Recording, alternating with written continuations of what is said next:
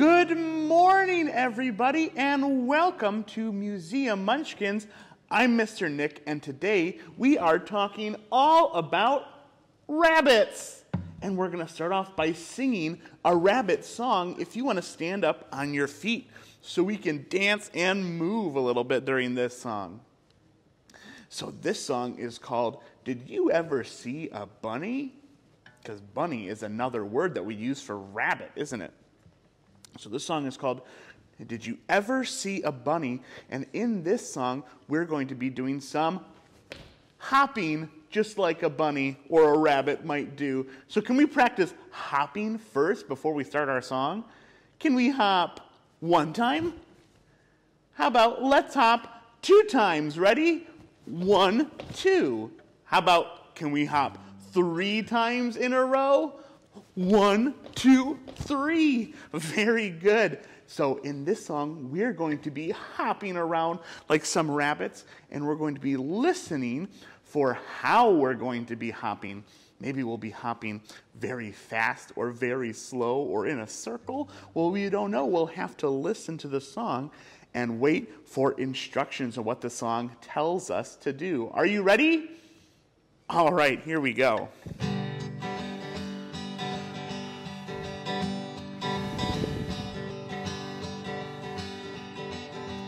Did you ever see a bunny, a bunny, a bunny? Did you ever see a bunny that hops so slow? So let's hop very slow.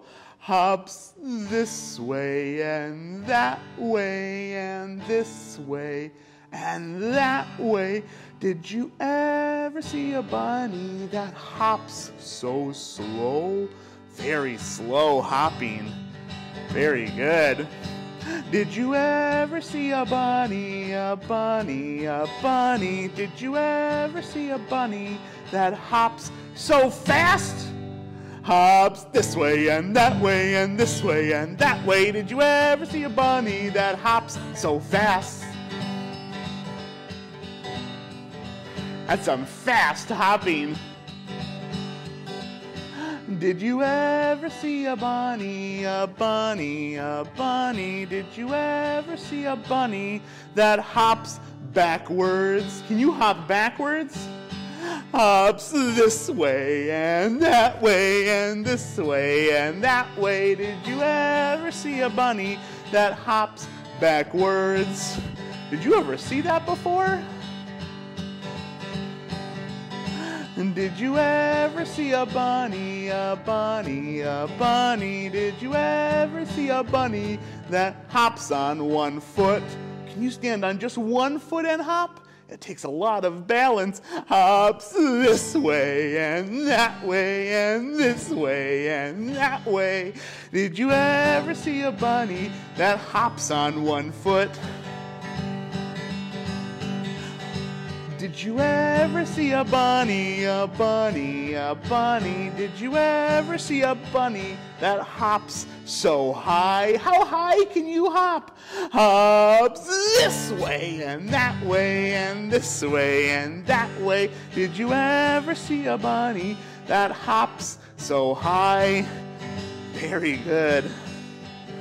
And did you ever see a bunny, a bunny, a bunny? Did you ever see a bunny that hops so low? Let's hop as low as we can, the littlest tiny little baby hops. Hop this way and that way and this way and that way. Did you ever see a bunny that hops so low? Very good hopping. Now let's hop to a seat and find a seat while I put my guitar away right over here,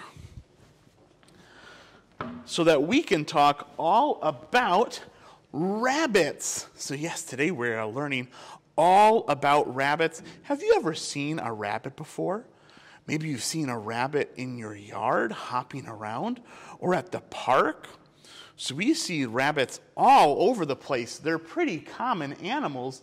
And in fact, we find rabbits all over the world. We find them on every single continent except way down here in Antarctica. where it's very, very, very cold. We find them everywhere else.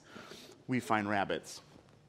So, while we're talking about rabbits today, if you think of any rabbit questions, you can write them in the comments, and we're going to answer them in just a little bit after we read our story. So yes, so rabbits are found all over the world on all 7 continents, and there are about 20 different types of rabbits who live all over the world.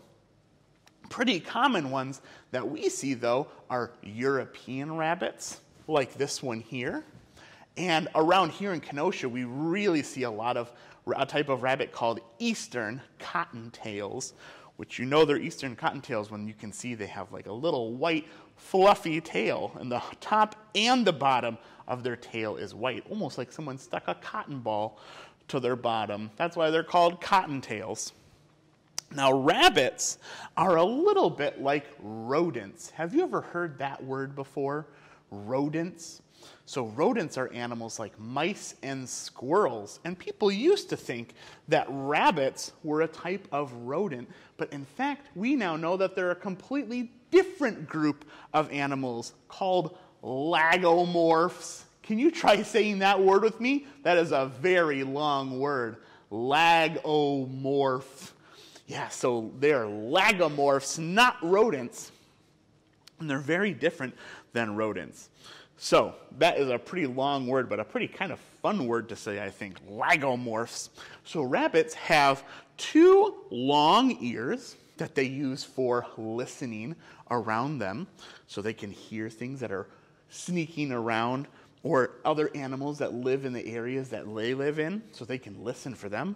But they can also use their long ears to help cool their bodies down. So when we get really warm, when we get really hot, our bodies sweat. We make a lot of sweat to help cool our body down. Or maybe we might use a fan to help cool our bodies down. Or even we might even have some air conditioning or a cold drink to help cool our bodies down. But rabbits don't have any of those things. They have these long ears, though, that can help cool their bodies down, because when they get too hot, they pump a lot of their blood up into their ears, and then that cools them down as the wind blows against their ears. So rabbits use their ears not only for listening, but for cooling their bodies down. Pretty interesting, I think. And so rabbits that live in areas where it's very hot, like a desert, have much longer ears than the rabbits that we find around here in Wisconsin. They have a lot shorter ears because it doesn't get as hot around here for as long of the year.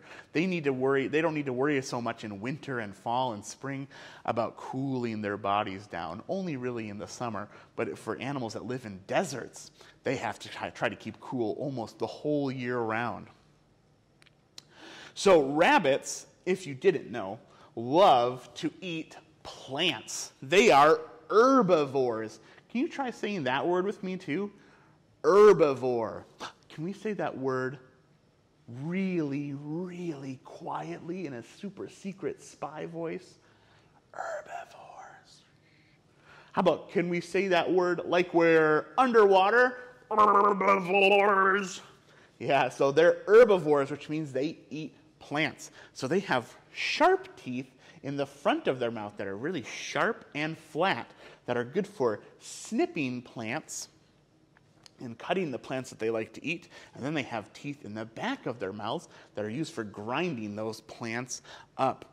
So they like to eat lots of things that we find around our yards, like grass, and they like to eat dandelions and clovers and other leafy weeds that they find in their environments. They basically like to eat lots of plants that they can find, though. Because they're herbivores. And rabbits are often confused with another type of animal that is very closely related to them, but actually completely different. Sometimes people call rabbits hares. And hares are a completely different group of animals. So, for example, hares, when they're born, they have hair on their bodies, and they're pretty good at moving around already, and their eyes are open and they can see the world around them. But when rabbits are born, They don't have any hair on their bodies. Their eyes don't quite work yet, and they need a lot of help from their parents. Hares also live mostly by themselves, but rabbits love to live in groups, and they like to live in groups in a big area underground called a burrow, or sometimes called a warren. That's what we call the house, or the place where a rabbit lives, a burrow or a warren. So like we call the place where we live a house, or in the place where a fox might live is called a den. Well, the place where rabbits live is called a burrow or a warren. And hares are usually much, much larger than the rabbits that we find. They have longer, bigger ears and bigger, stronger legs on the back of their bodies for hopping. So they're even better at hopping, you might think, than rabbits. And rabbits, unlike hares, people don't keep hares as pets, but you might know someone who has a rabbit as a pet. Hares are much too big and much too wild to be kept as pets, unlike rabbits. But they're both very good at hopping to escape predators or animals who might like to eat them. Because since they eat plants and they're small, there are a lot of animals in the forest and the deserts and the places where they live that actually like to eat rabbits. And so since lots of animals like to eat them, they have lots of predators, they have lots of good ways of escaping from those predators too. So rabbits can hop very fast. So a rabbit can hop and run about 25 to 45 miles an hour. That's pretty fast. So they're very quick. Like we talked about before, they have 2 ears that are good for listening for things that are sneaking around them that might want to gobble them up. So they're good at listening for predators. And if we look at the rabbit, it has an eye. Their eyes are on the sides of their head. So when a rabbit looks around, a rabbit can actually see almost all the way around its whole body while it's looking, when its eyes are open. Unlike us, we can't see what's going on behind us, right? We don't have eyes in the back of our head.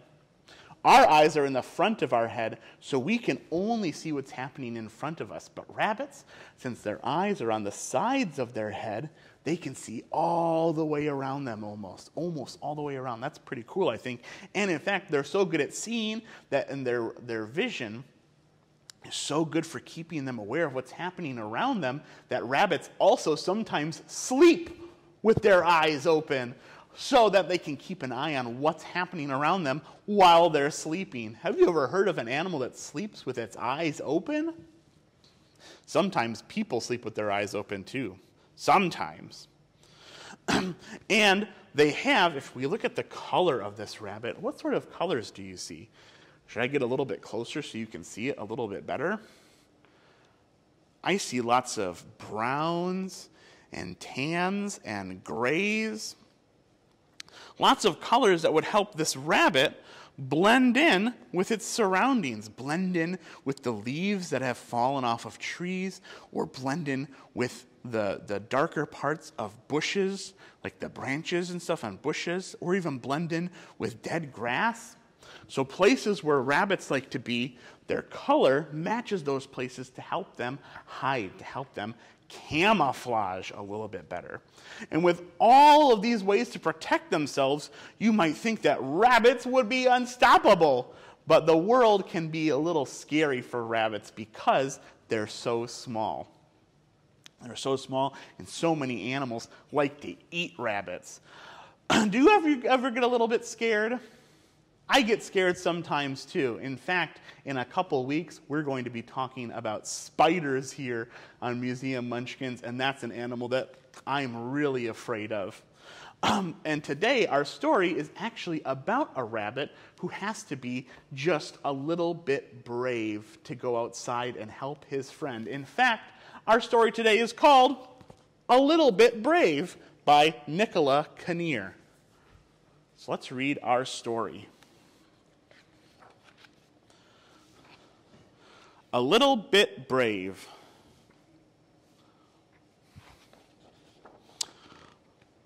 Logan was a stay-at-home bunny.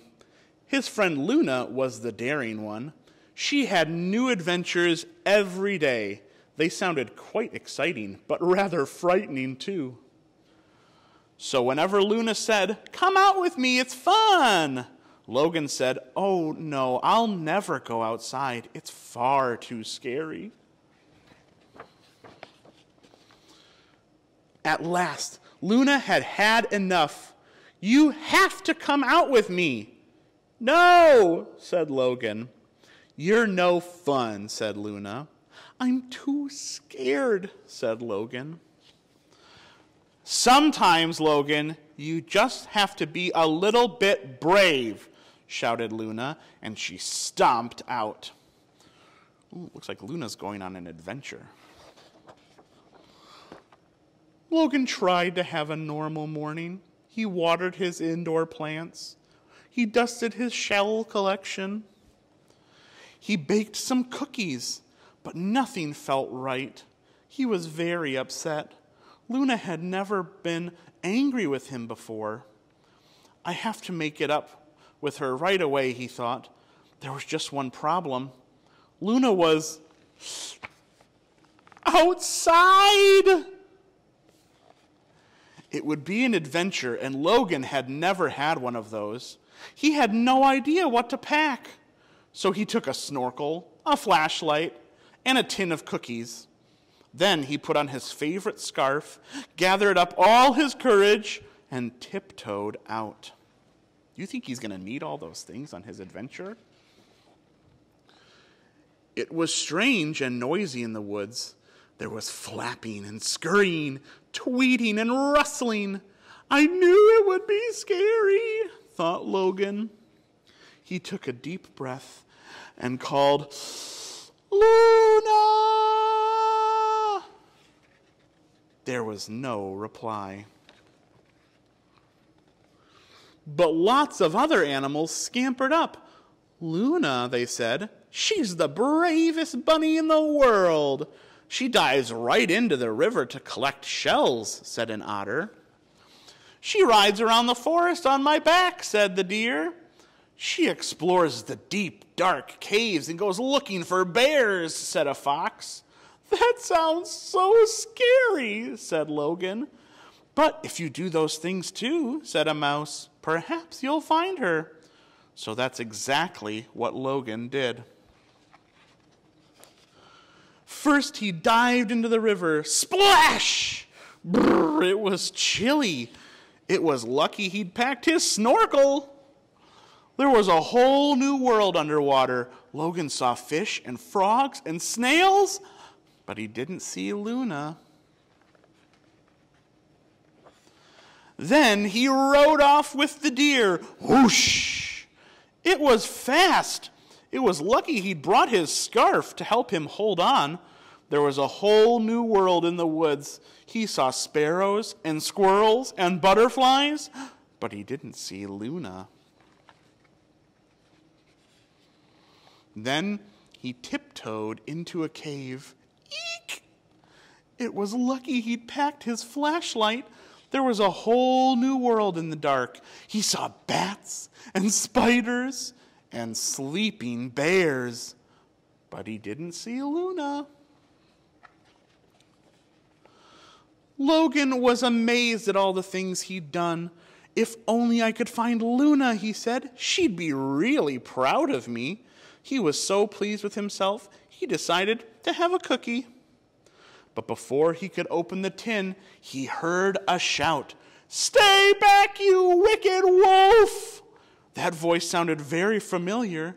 In fact, it sounded just like Luna! Oh no, a huge, hungry wolf was trying to eat her.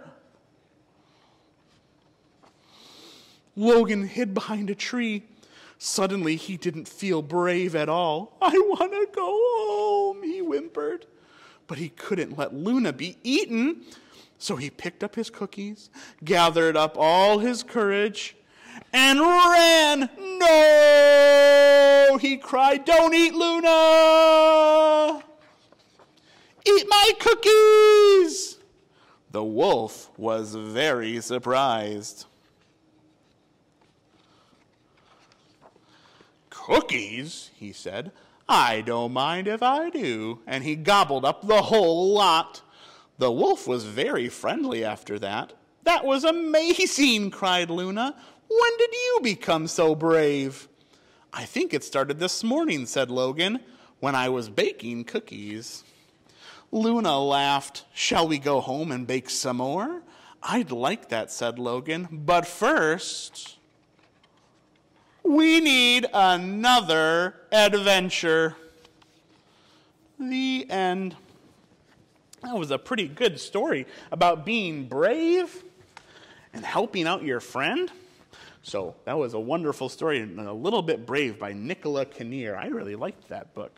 So today we are going to be making, because that bunny was so brave in that story, I thought that we could make some bunny ears of our very own to maybe go on some brave, while we go on some brave adventures. So for this activity, we're going to need a couple pieces of paper. Well, at least I will, because I've got a pretty big noggin, so I'm going to need a couple pieces of brown paper. You might only need one. And I'm going to need a piece of pink paper too. And then I have some scissors. And I have a marker to help me draw on the paper before I cut it out. And then I have a stapler, which if you don't have a stapler at home, you could use tape, or you could use a glue stick too, but I think I'm going to use a stapler to help me hold all my stuff together. So the first thing I'm going to do is I'm going to take my brown paper and I'm going to cut out some strips. Some nice long strips, because this is going to make the headband that will help me wear my bunny ears that I make. And I'm going to try to make them about the same size, but if it's not perfect, that's okay. I'm just going to try to make it close. And I'm going to cut out 3. 2 might be enough, but let's cut out 3 just in case. Like I said, I've got a pretty big noggin. I want to make sure this goes all the way around. All right, so now I've got my 3 strips of paper. And the first thing I'm going to do, before I even try to see if it will fit on my head, I'm going to take my stapler and I'm going to staple 2 of these pieces together.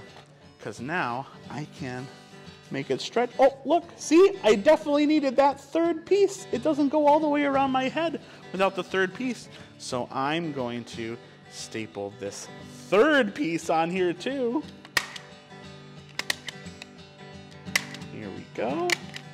And now, hopefully, I will be able to stretch this paper all the way around my head.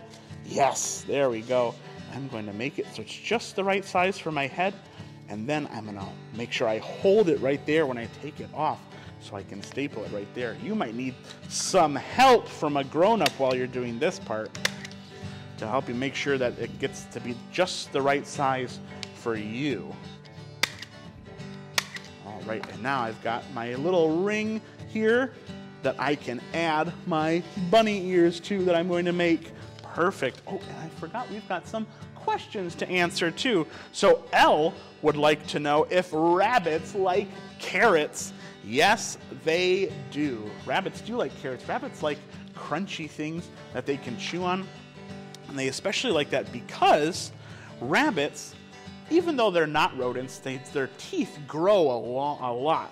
Their front teeth grow a lot, just like some rodents do, like mice and squirrels and things. Their front teeth grow a lot too. So rabbits need to chew on things to make sure that their teeth don't get too long. And crunchy carrots are great for that. So is wood. They like to chew on wood sometimes too. And anything that helps them to chew down those front teeth and keep their teeth nice and healthy too, like those crunchy carrots, will help them. So I've got my marker now, and I'm going to draw a bunny ear shape on this piece of brown paper so that I can cut it out. So bunny ears are kind of long and pointy at the top, just like this. There we go. That kind of looks like a bunny ear, right? And I can use my scissors, and I'm gonna cut out this ear. And then, so that my ears match, I'm going to take this ear that I cut out, because I only have one ear right now.